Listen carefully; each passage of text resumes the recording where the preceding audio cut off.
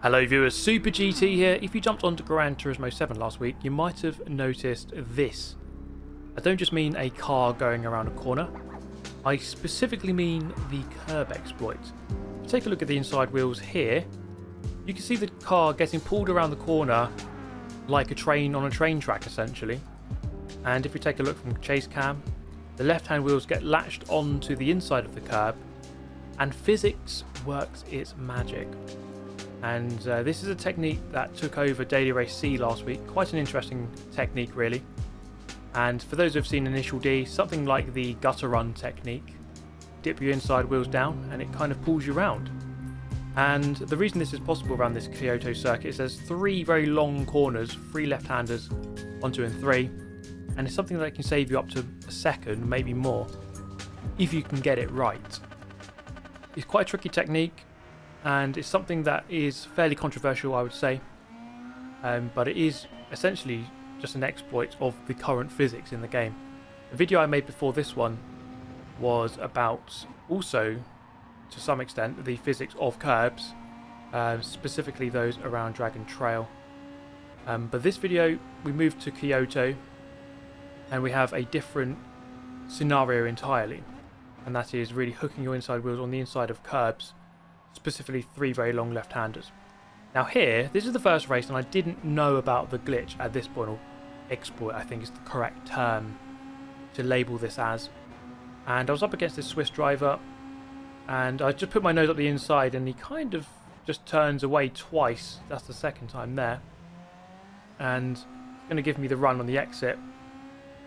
The both of us driving the VW Beetle, which is really the go-to car in Group 3 at the moment, and eventually sucking myself into the lead of the race.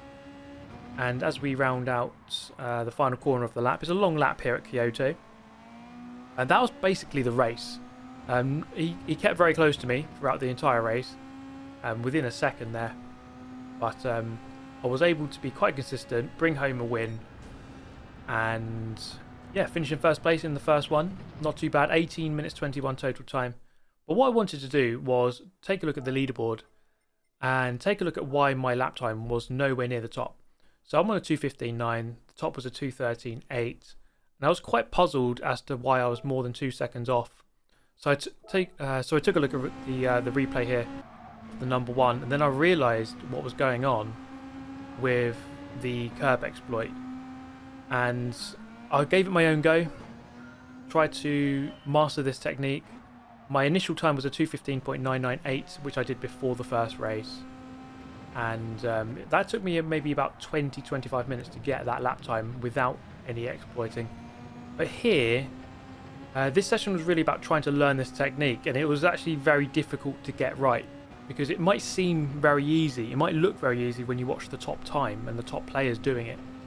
But you have to get the angle right, you have to get the speed right, you have to get the trajectory right, you have to enter the curb, or sorry, enter the exploit at the right angle and the right point of the corner. So it's not easy to do at all. To get it dead right on one lap, on all three corners that you can really do it on, it was not an easy thing to get right. And as you see here, just kind of struggling to really get the car kind of hooked up to the curb. It wasn't quite working. Plus on top of that, you still have to set a good lap time anyway. So this first lap, not a good lap time. You can see here going wide on the exit of the final chicane, eventually setting a 2:19. So that was a good 3.5 seconds off what I know I can do. But we'll go again through the first corner. This is one of the corners that you can exploit. And you see they're just latching on last minute, and I didn't really gain anything there. So even though I did latch onto the curb, it didn't gain me any time. So I didn't quite do it correctly. How about the second corner? Maybe turned in a little bit early. You see there, car kind of squirming on the curb, but eventually going a lot quicker on the exit. So gaining maybe 0.3 there because I got it right compared to my first lap. And it's really about timing for this exploit. Once you get on the curb, you have to do it at a certain point of the curb, really maybe about 3/4 of the way round. And that really flings you off the corner, slingshots you off the turn, and gives you a good run down the following straight. So here I think I was doing it a little bit early, but I was a little bit quicker than my first lap. And the final sector here, it's quite tricky. I mean, it's a tricky circuit, to be fair.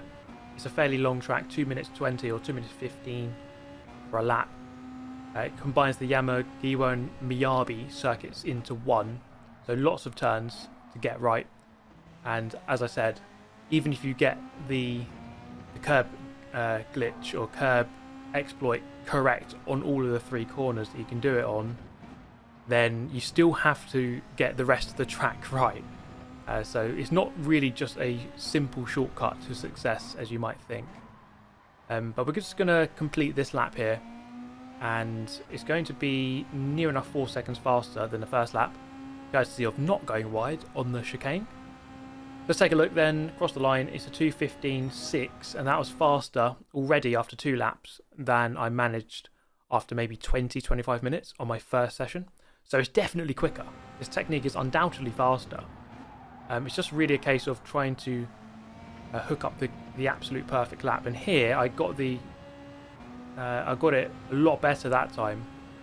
So as we wind through the S's, I mean, the key thing really is that you get a good launch off the corner. It gives you much more speed down the following straight. And by this point here, you can see that I'm nearly 3.5 temps up at the first split, just by getting that first corner bang on. But then the second corner just really didn't hook up at all, and then lost most of what I just gained at the first corner. So the point I'm trying to get across here is that, as I do go a tiny bit quicker, the point I'm trying to get across here is that this was actually very hard to get dead right.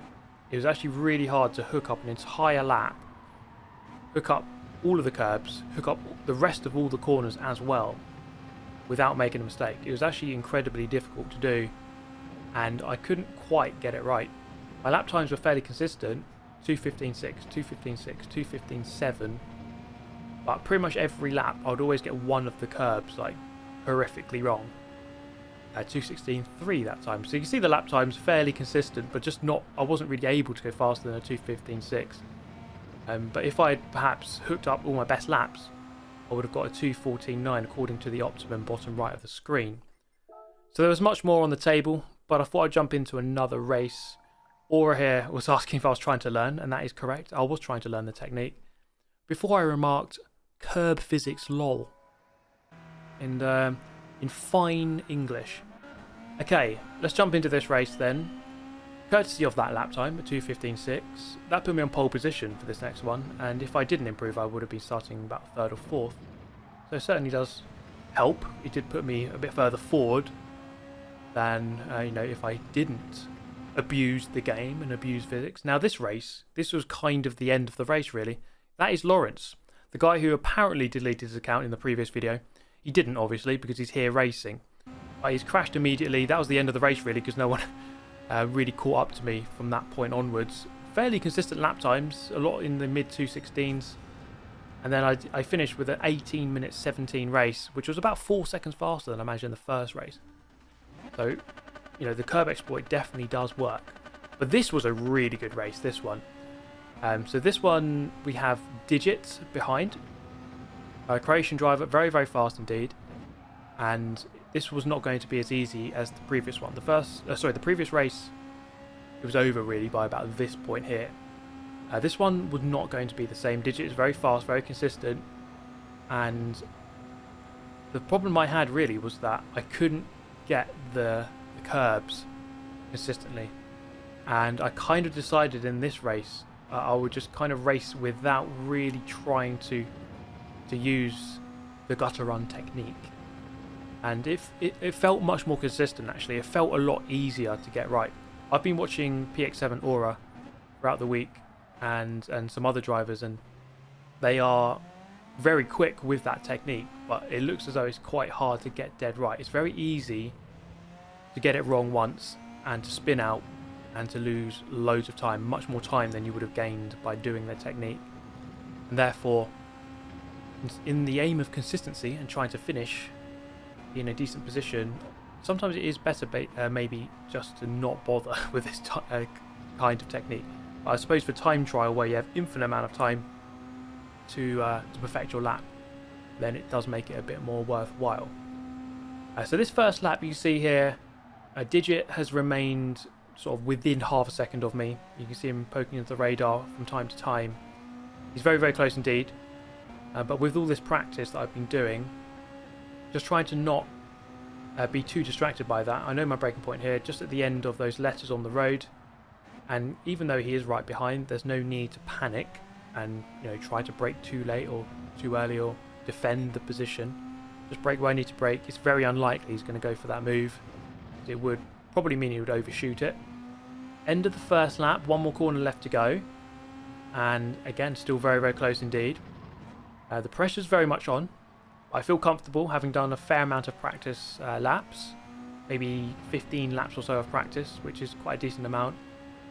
And then crossing the line. And you see, he was very, very close indeed. So this race is going to be one of those where it's going to be hard to get away. You can't really rely on just pure speed and just pulling away. He's going to give me a hard time for the rest of the race, you would presume, from here to the end. And coming up the hill, he's very close indeed, 2/10 behind. It's one of those where I think, do I need to defend this next corner? Do I need to defend? He's very close. He's just having a half of a looking up the inside. Again, no need to defend. Just take the normal racing line. Close to the curb, or on the curb, but not quite going over it. And then down the hill into the sharp hairpin. These two corners are very tricky indeed. And he's put himself half on the inside. But I know that, again, that'll be a very difficult move to pull off. Likely to overshoot it. So we're just going to take the normal racing line for now. And this race kind of continued like this for the next couple of laps, whereby he was very, very close indeed, but couldn't quite make an impression. Until this point here, end of lap number 3. Coming down this hill, this is a very easy corner to get wrong actually, and I just go a little bit too wide. Had to slow down, and I lose crucial momentum. I force him to the outside, and make sure he cannot perform the undercut here. So I just park it on the apex, and then drive off the turn, and there's not much you can do about that.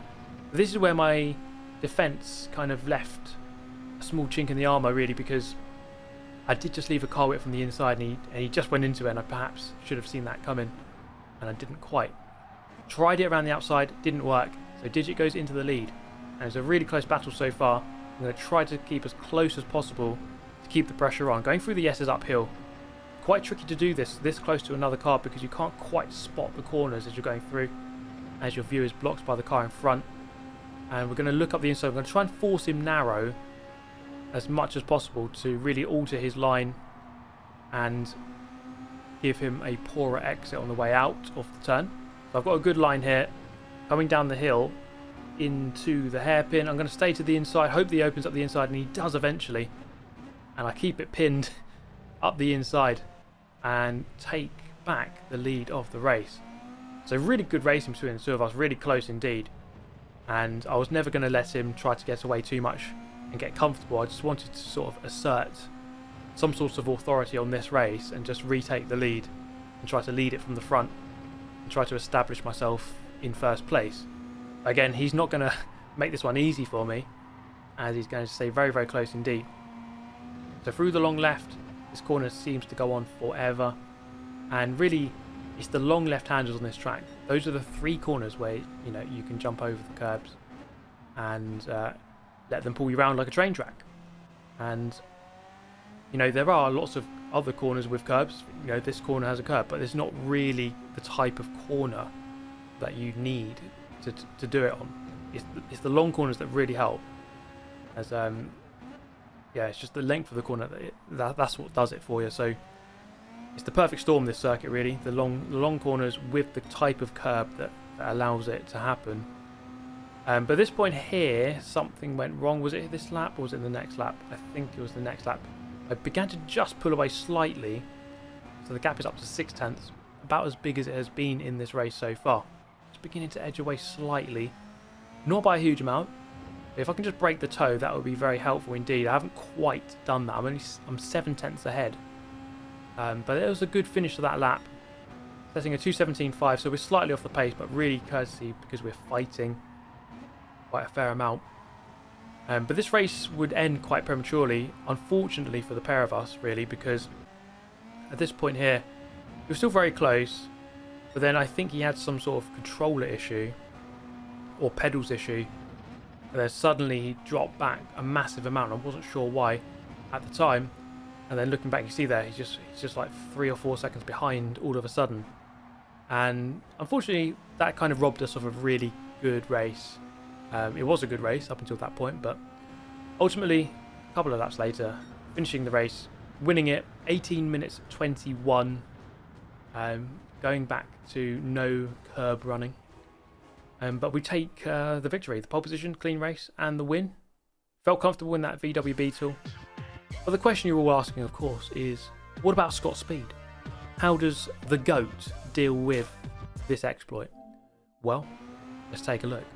First one, starting in 13th, trying to get the overtake done on this Nissan GTR, and we do get that job done. And this one, I outbraked myself, went way too deep into the back of that Porsche.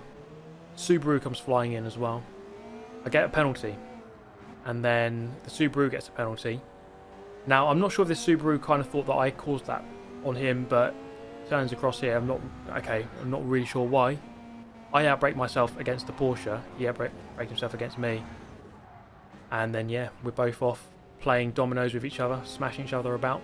Then, like naughty school children at the headmaster's office, we both served the penalty together in unison. Perfect harmony there. Beautiful stuff.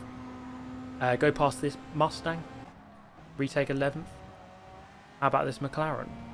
We get past the McLaren. One car spins out. Another one spins out. It seems like everyone is sending themselves to the Shadow Realm at this point. Another car does it. Porsche here. And he has a nice perpendicular meeting with the barrier. And then this one, this was kind of like a silly incident really. He was kind of slow off the turn, so I thought, alright, I'm just going to jump into this space, and then it just kind of wasn't space. And then, yeah, we murdered this poor chap. Then he had to do, I think it was about a 4,000 point turn just to get the car turned back, facing the correct way. I was almost going to get disqualified because I had to wait for so long. But I tried to do the right thing, you know, let him go. It was one of those incidents where, you know, it's just unfortunate, really. And then eventually I overtook him properly without murdering him for the second time. And this was a funny incident. Well, it wasn't really funny at the time, but I'm trying to go overtake him. And he just kind of guides me gracefully into the wall. Then he just brakes massively into that corner. I'm not sure what is going on. And then obviously in the steward's eyes that was my fault. So we get a 4-second penalty. Have to serve it. He goes through me and retakes 8th. Anyway, later on, going back past this Mustang, I take 7th. And then I had a faint glimmer of possibly getting 6th place. Would you believe? After all of that chaos and carnage throughout the race, catching up to this McLaren, double E27, can we get the job done? Let's take a look. He actually gets a really poor gear shift there. I don't know what happened there. Forgot to change gear or something. And I just nipped past to get 6th place on the line. Scotch Egg. I was going to say doing the business, but he didn't really do the business there at all. But I mean, that guy was happy with me at least. He gave me a round of applause. So at least someone was happy. I thought I'd go again because that was an absolutely shambolic mess of a race. Could we do it better? Scott Speed can do better than that. And it wasn't long before this Brazilian was just sending himself into the Shadow Realm and murdering himself for us. So thank you to him. And we're up against Mr. Worldwide now, Pitbull, down the hill, later on the brakes. And picture that with a Kodak, good sir. Sauce now, look at this, murdering Meep. I mean, absolutely shameful stuff there. But he gets himself a nice 5-second penalty for his misdemeanors there. Serves it a bit later, and I move up to 6th after 1 lap. That's not bad of a return. Up against Fast Daddy Dave, the real GOAT for anyone who has any understanding of motorsport. We all know that Fast Daddy Dave is the man to beat. So I get past him with not really much of a fuss really, and move up into 5th with a couple of positions here to gain up against M. Miller, fellow Beetle user, but then again, who wasn't? Everyone using the Beetle pretty much. As we come up into this hairpin, it's going to be a case of braking where I normally brake, and this car kind of just goes a little bit wide, then he just turns right. And as far as I can tell, that's a left-hander. So I can't really explain that to you, ladies and gents, but there you go. Through this long left here, it looked like this guy just wanted to take the very wide line, take the high road, and then this put us on a side-by-side course through the S's, and I gave him space, we gave each other space, and I think he just backed out there, played it safe, and preserved himself for another day. Then I caught up with this dude in the Kit Kat VW, and made the pass in the downhill into second position. But that was pretty much the race done, as the leader, Michael Dolentz's incredible name, he was just way too fast for me, and all I could do was bring home second, which I'm not too sad about, given that we started 11th. So I'll take it. I will most certainly take that.